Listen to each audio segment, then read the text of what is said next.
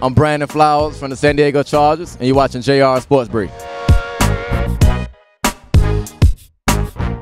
Hey, what's going on, everybody? It's JR. You are checking out the Sport Brief. It's time for some JR wisdom. Make sure you hit that subscribe button. I hope you saw the first episode of the Sway and JR show. But right now, Sunday, JR wisdom. NFL draft is coming up. A lot of people have been talking about your main man, Jameis Winston. They say he's fat, he's overweight. This dude is big. No one ever says Ben Roethlisberger is fat, and the guy has 2 championship rings. I'm not saying that Jameis Winston is going to go ahead and do the same thing, but lay off the guy. Over the years, we've had tons of fat athletes just going out there and killing it.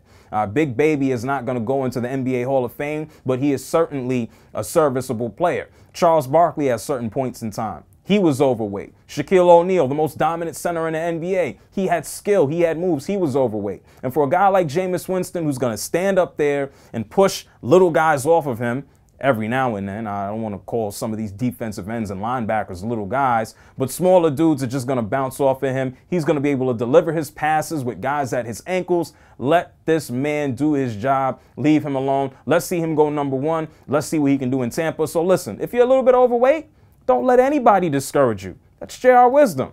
And at this point in time, it's Sunday. I'm going to have a hamburger, 3 hamburgers as a part of my Sunday dinner, just because. Jamarcus Russell was the only fat guy that didn't work out. I'll see y'all later on that note. Peace. No more hamburgers, Jamarcus. Make sure you hit that subscribe button, people. It's awesome. Go have a hamburger now. You're allowed, but hit that subscribe button first. Peace.